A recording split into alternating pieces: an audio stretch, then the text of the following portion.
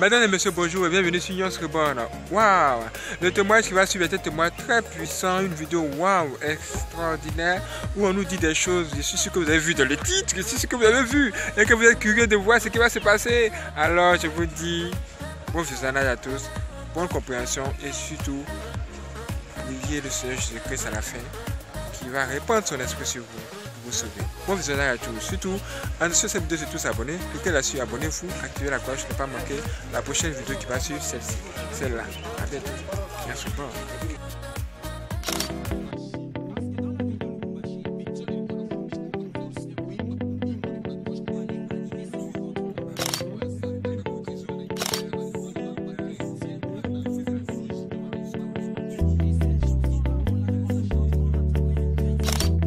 La troisième partie du témoignage de la sirène des eaux. Salut bien-aimés, aujourd'hui je veux parler du second aspect de ma mission comme agent du monde des eaux. Dans le premier aspect de ma mission en tant qu'agent de la sirène des eaux, je couchais avec 10 à 15 femmes par jour et la sirène des eaux capturait la destinée de ces femmes grâce à leurs odeurs. La sirène capturait ces odeurs et les transportait dans le monde marin sous l'eau et elle soufflait ces odeurs à l'intérieur de miroirs mystiques à partir duquel elle contrôlait la vie de ces femmes. Mais dans le second aspect de ma mission en tant qu'agent du monde des eaux, je couchais avec la sirène et elle déposait de semences en moi, puis j'allais coucher avec les femmes, et à mon tour je déposais ces semences de la sirène en eux, avant d'aller exécuter ma mission qui consistait à coucher avec 10 à 15 femmes par jour. Je couchais avec la sirène qui déposait en moi 2 semences, qui sont la semence du serpent et la semence de l'escargot. Je veux commencer ce témoignage par la semence du serpent spirituel qui était un serpent à 2 têtes, en fait. À chaque fois que je couchais avec une femme je la transférais un serpent en 2 têtes par la voie de son sexe.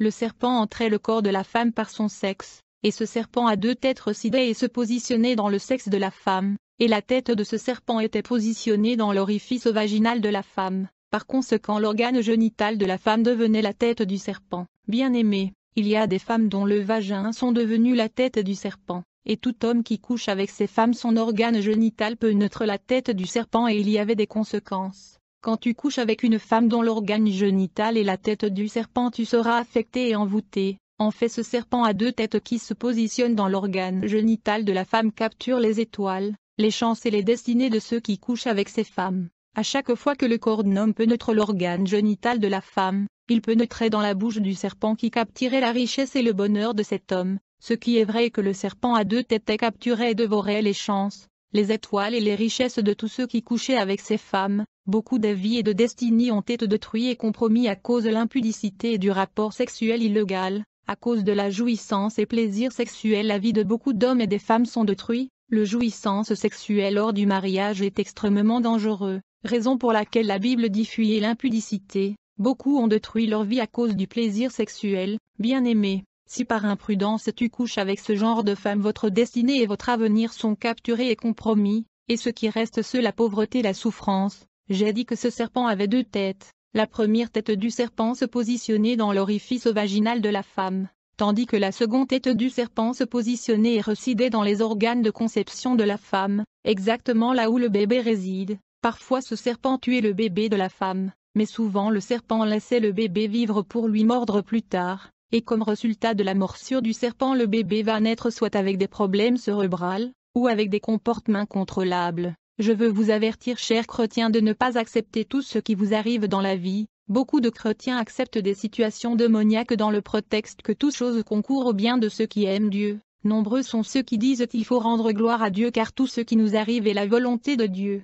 Il ne faut pas adopter cette mentalité. Les choses que vous acceptez dans votre vie vont demeurer et persister. Les choses que vous refusez vont finir par vous quitter. Le royaume de Satan opère des échanges dans la vie de beaucoup des gens. Ils prennent l'original que Dieu les a donné pour les laisser un contreband. Ceci est appelé échange. Ils vont voler l'original pour vous laisser le faux. Raison pour laquelle la Bible dit, le voleur ne vient que pour dérober, égorger et détruire. Quand vous remarquez que votre fils ou fille manifeste des comportements insupportables, il ne faut pas le tolérer. Il faut chercher la face de Dieu dans la prière et le jeûne. La Bible dit, vous me chercherez, et vous me trouverez, si vous me cherchez de tout votre cœur. Bien-aimés, une fois que j'ai couché avec une femme j'ai déposé le serpent à 2 têtes en elle par la voie sexuelle, et la première tête du serpent résidait dans son organe génital pour capturer les chances, les richesses et les étoiles des hommes qui vont coucher avec elle. Et la seconde tête du serpent résidait dans les organes de conception de cette femme. La seconde tête du serpent résidait dans les organes de conception de la femme.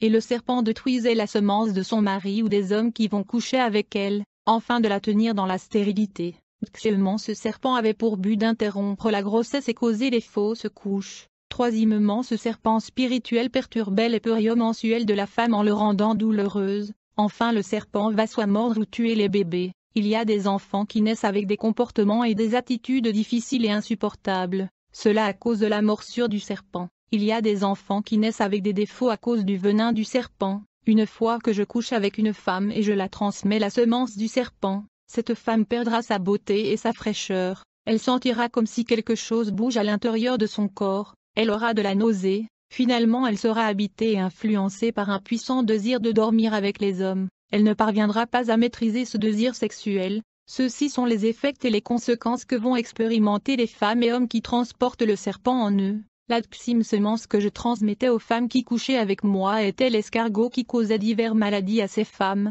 Il y a des hommes et des femmes qui ont en eux des éléments et des corps étrangers. Ils doivent être délivrés, autrement ils vont continuer à souffrir. Ceci est un avertissement aux hommes et femmes qui vivent dans l'impudicité. Vous risquez de coucher avec un homme ou une femme dont l'organe sexuel est un serpent qui va dévorer et capturer vos chances, votre étoile et vos richesses. Il y a des hommes et de femmes dont l'organe génital sont des serpents destructeurs. Wow. Vous voyez, ce témoignage n'est pas terminé. Il y aura une suite. Alors, abonnez-vous rapidement sur cette vidéo, activez la cloche pour ne pas manquer la suite. Waouh, ça va être chaud. Vraiment chaud. On se reparle.